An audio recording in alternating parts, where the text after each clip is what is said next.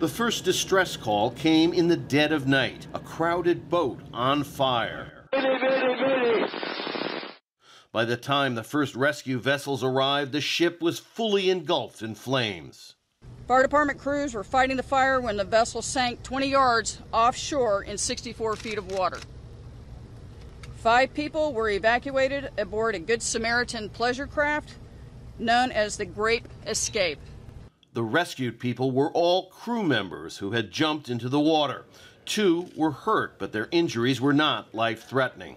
The boat, called the Conception, was anchored in the Channel Islands 50 kilometers off the California coast. It was specially equipped to accommodate diving and was well known to diving enthusiasts in Southern California. Dozens of passengers were asleep in the lower compartment when the fire broke out. People who have been aboard the ship say it was a cramped space, with bunk beds stacked 3 or 4 on top of one another. The close quarters may have made escape difficult, if not impossible, for many of them.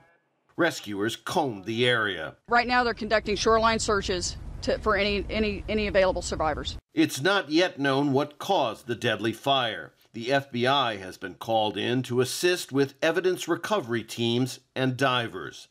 Officials say the Conception was in compliance with maritime safety regulations. Investigators will now search the charred wreckage to find out just what went wrong. Rob Reynolds, Al Jazeera, Los Angeles.